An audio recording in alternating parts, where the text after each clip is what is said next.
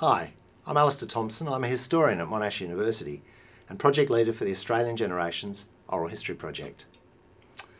I'd like in this short video to introduce you to Australian Lives, which is an oral history paperback and ebook that enables readers to listen to oral history interviews.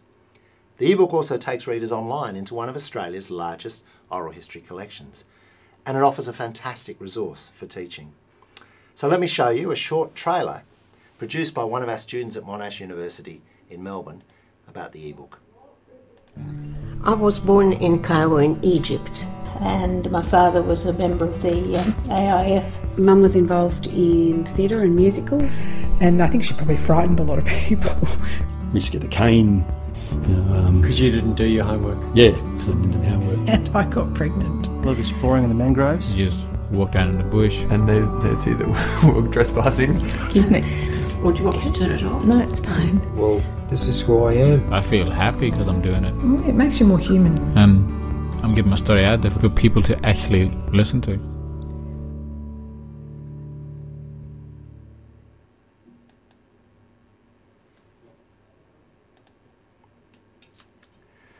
So in this brief video, I'll show you how the Australian Lives ebook works and how teachers can use the ebook and online interviews for student research projects or on any number of topics in Australian history and Australian studies. But first, let me introduce you to the Australian Generations Oral History Project. So the Australian Generations Project was funded by an Australian Research Council linkage grant, which brought together partner organisations from the National Library of Australia, ABC Radio National, and historians at Monash and La Trobe Universities in Melbourne. And between 2011 and 2014, we recorded 300 life history interviews all over Australia, with the interviews averaging about 4 hours in length. In total, we recorded 1,221 hours of digital audio interviews, which are now archived at the National Library in Canberra. About 2/3 of the interviews are available online with permission, while others can be accessed at the library or under the terms agreed by each interviewee. People often ask, who did we interview? Well, oral history projects of course never create a representative sample. We record a sample of the willing, of people who are happy to record their stories for posterity. But Australian Generations did seek to record a diverse range of Australians. We recorded 50 people born in each decade from the 1930s to the 1980s, with a sprinkling born in the 1920s. We aimed to more or less match the latest population census with a regional spread across metropolitan, rural and remote Australia, with a balance of men and women, and for social class and sexuality, and a broad mix of race and ethnicity. Around a quarter of the interviewees were born outside Australia. They represent our multicultural nation. We used our wonderful interviews in a range of productions, all of which are available online and accessible for teaching. ABC Radio made 10 radio programs on topics such as parenting, schooling and the home. Project historians produced a range of journal articles in which you can read about our oral history innovations and about topics in Australian history such as mental health, education, emotion and belonging. And we produced a website exhibition titled From Glory Boxes to Grindr, Dating in Australia from 1945 to 2015. But in this video I'd like to focus on our book Australian Lives, which I co-authored with my colleague Sydney oral historian Anisa Puri. Australian Lives is an anthology of extracts from the Australian Generations interviews. For the book, Anisa and I used 50 of the 300 recorded interviews which we transcribed to make selection and editing easier. We only used interviews that were available online because we wanted readers to be able to listen to each interview. We then selected hundreds of interview extracts, edited the transcripts, and juxtaposed extracts from different narrators and different time periods to show change and continuity over time, and to highlight the diversity of lived experience in Australia across the last century. The book has got 2 sets of chapters, as you can see. 5 chapters traverse the life course covering childhood, youth, midlife and later life, with a chapter on ancestry that traces family histories back into the 19th century and beyond. 3 chapters explore the themes of faith, migration and activism. And then in the concluding chapter, Telling My Story, our narrators reflect on what it was like to record their life story and why these histories matter. In each chapter and section, the extracts are usually arranged chronologically, so readers can follow change across time and consider the historical, social and cultural factors that influenced these narrators' lives. For example, you can trace the experience of Australian childhood as it changed across the decades and as it varied according to region or gender, social class or race and ethnicity, and as new technologies, for example, transformed children's play. Or you can trace the shifting experience of Australian migration from the interwar years up to the present day, from the perspective of both migrants and the Australian-born. The paperback of Australian Lives is a great read about Australian lives across the past century, but it's the e-book of Australian Lives that allows you to read and listen to the interviews and which offers an extraordinarily rich resource for teaching in Australian history and Australian studies. So let me show you how the e-book works and how you might use it in teaching. And I'm going to switch programs and take you to the e-book. So here we are with the e-book.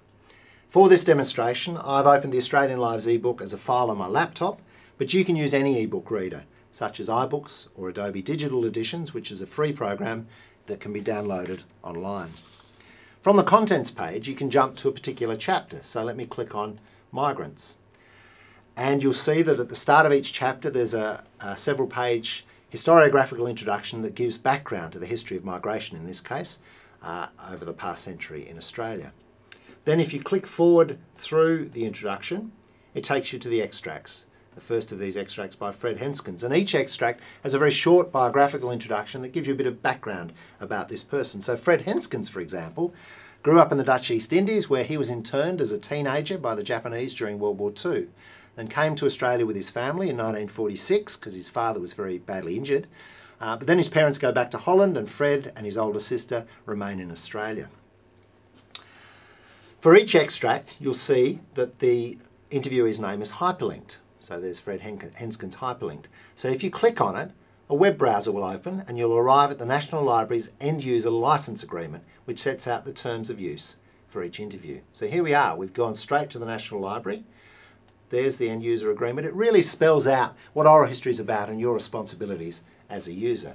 If you click accept, it then takes you to that extract. Do you think you made the right decision back in 1946? And starts to play it.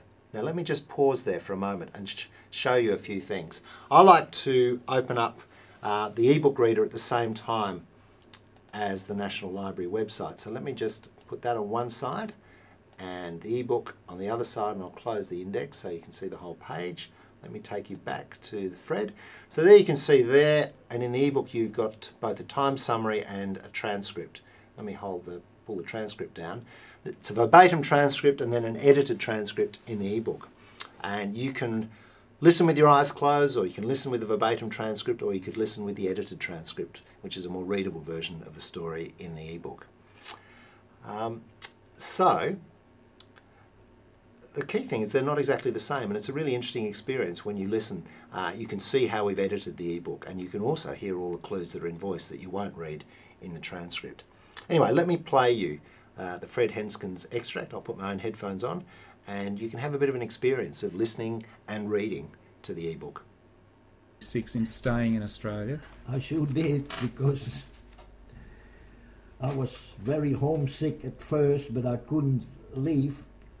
And working for this Mr. Golders on the farm, I was very lonely, and you know, it was a shock because you had tea all by yourself, and I couldn't speak English very well. I could a bit, and having to learn working in the market garden, I was used to having a good life, you know, because my father... Let me stop the extract there. What you'll notice, if you carried on listening, is the extract continues beyond what's in the book. So the National Library extract keeps playing. So if you've been enjoying listening to an extract from the book, you can just keep listening to that interview right through to the end, if you wish. Or, excuse me, if you prefer, you can just stop the extract playing and just go back to reading in the ebook and listen to other extracts. Now there's some other really nifty features which I'm going to show you in the ebook. If I just bring it up on full, and I'm going to open the contents page again. So each chapter also has a thing on further listening. So if I click on childhood, and I'm just going to go back to the end of the ancestry chapter, and you'll see that there's further listening. So all the extracts that we listened to when we were editing the book that we couldn't fit in the book, we've actually put them at the end of each chapter. So if you click on Trish Barkman, you can hear her talking about her family's background in the 19th century. And each chapter also has a list of further reading. So if you've got students doing projects on ancestry and family history, then there's a whole lot of extra extracts that aren't in the book that they can listen to, and then all the reading about the topic to give them some background to it. There are two other really nice, nifty things in the ebook. One is there's a narrator index, so you can go through and find, sorry, I've gone too far, find Fred Henskens in the index, and there are all the extracts by Fred that are in the book, and you click on any one of those and it'll take you to it, and you can start listening to it. So you can listen to one person's story in full across the book. Or there's a general index, which is an incredibly useful resource for teaching, so that there's so many different topics: activism, Adelaide, places, themes, issues, and so on. Banks and banking, Blacktown in Sydney, blindness. And each of these, you can just click on it and it takes you straight to that extract in the ebook. You can read it and you can listen to it if you want. We did one thing which we think is really exciting in the ebook when we were creating the index, which is that we indexed emotion. So all of the emotions that you can hear in the voices of these stories are indexed. So you can look at fear or terror, happiness and joy, humiliation, shame, laughter and love, and track the experiences of different emotions across Australian lives and Australian history. So that's a fantastic resource for teaching. The index means that a student could follow up a particular topic that is not obvious from the contents page but is in the index and explore it in depth and detail. Let me take you back to my PowerPoint slides. We think the Australian Lives ebook is a special type of oral history book and a special resource for teaching for several reasons. First, the book brings Australian history to life. From the viewpoint of so-called ordinary Australians, you can discover how people lived the big changes of the 20th century, how they made a new life in an old land, how they struggled and managed with emerging technologies, how they dealt with hardship and opportunity, how Australians were born, had families, and grew old and died. We love the way that you can listen to the stories and hear all the meanings and emotions that are captured in voice. You can hear the laughter, the awkward silences, the deep sighs, all the audio qualities that bring the text of a transcript to vivid life. For example, you can get a sense of the power and meanings of voice when you listen to this short extract about dating from the first love section in the youth chapter by Arthur Hunter, a young Aboriginal man from the remote Kimberley region in northwest Australia. So let me take you back to the ebook, which is here. I'm going to go to the narrator index. I'm going to click on to find Arthur Hunter. So Arthur grew up in the Kimberley in an Aboriginal community, and here he's talking about one of his first dates as a young man. So I'm going to click on I know where the page is. It takes you straight to it. And just listen to the voice and compare listening to this voice to listening to Fred Henskens' voice earlier on. So here's Arthur describing dating culture amongst young Aboriginal men and women in the Kimberley in the 2000s.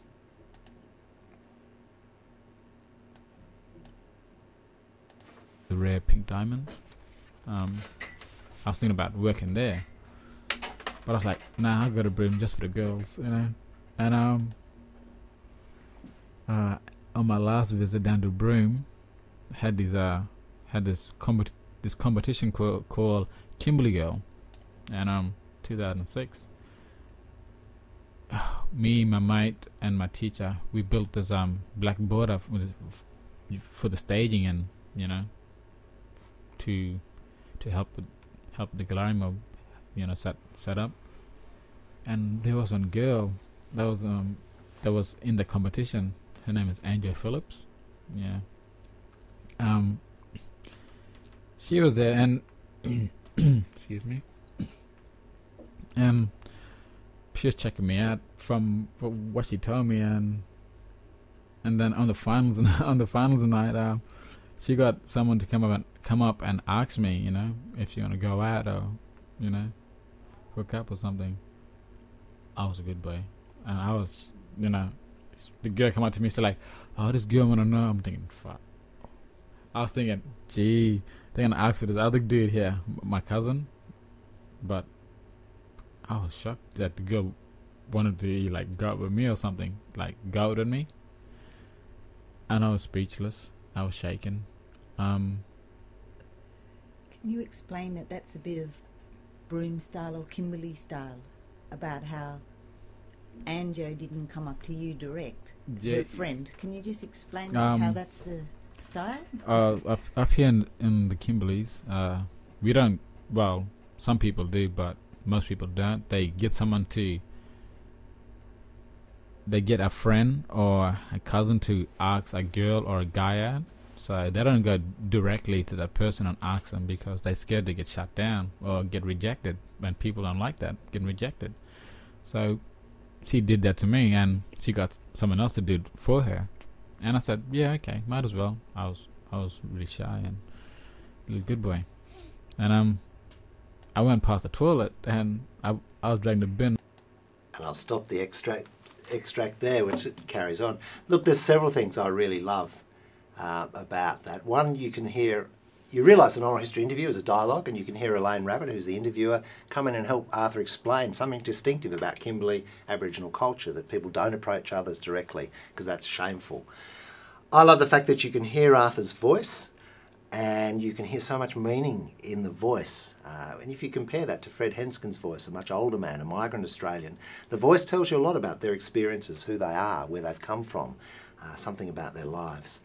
And I like the fact as a student, if you're researching, for example, the experience of courtship and dating, you can use this chapter and track the experience of courtship and dating across the 20th century, from Ruth Apps in the 1930s meeting a guy on the train, to Fred Henskin's girlfriend getting pregnant before they were married when they were both teenagers, through to Arthur Hunter in the early 2000s up in the Kimberley. You can see change across time, but also you can see different cultures. So the culture of dating in the Kimberley in the 2000s is very different from the culture of dating in the big cities down south.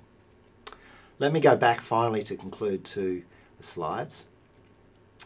Above all, the Australian Lives is a starting point for research journeys, as it navigates you into a vast online oral history archive and allows you to explore so many voices, so many stories, so many different topics. This is what makes Australian Lives such a useful teaching resource for Australian history or Australian studies more generally.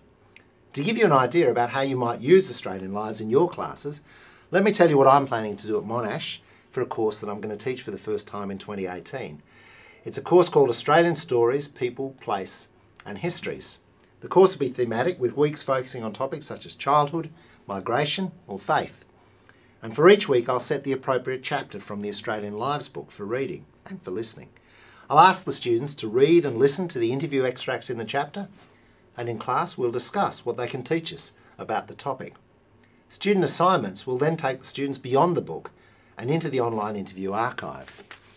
So for example, a student might like to research the changing experience of being a teenage girl across the 20th century, from young women in the 1930s putting together a glory box in anticipation of marriage, to wage discrimination in the 1950s, to fashion in the 1960s, to coming out in the 1990s or social media in the 21st century. Students will be able to read and listen to online interviews that situate teenage life within family and social contexts. They'll be able to compare different interviews and explain how and why teenage life varied for young people from different backgrounds or regions, and how young people's lives changed across time.